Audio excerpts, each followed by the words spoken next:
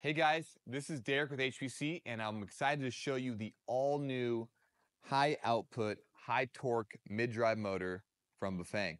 So this is the M630, which is supposed to replace the M620, which is known as the Ultra motor.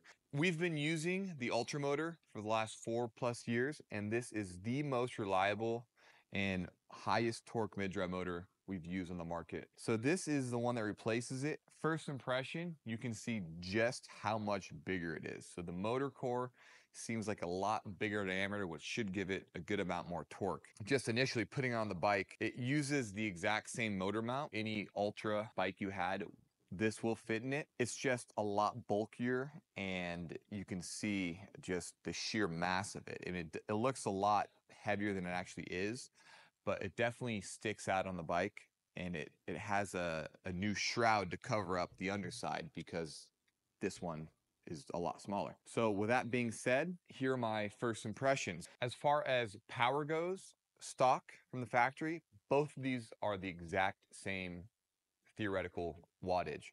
So both have a 48 volt, 30 amp controller, which will push roughly 1400 to 1500 watts depending on your battery.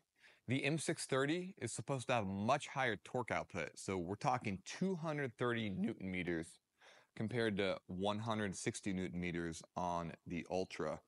My initial impression after riding this for a little bit is I can't really tell the difference. I'm still gonna do a full test on the dyno and all that just to see if it is in fact better, more torque, or more efficient than the M620.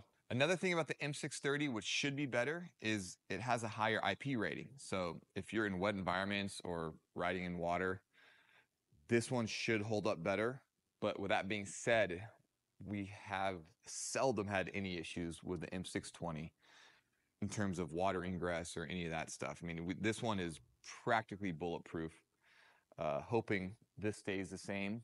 And if this offers better performance, we might switch. But so far, the M620, I mean, it's hard to beat, especially with the 2000 watt or 3000 watt systems. I will do a follow-up with actual performance metrics after I test these side by side. And be sure to like and subscribe, and we'll see you in the next video.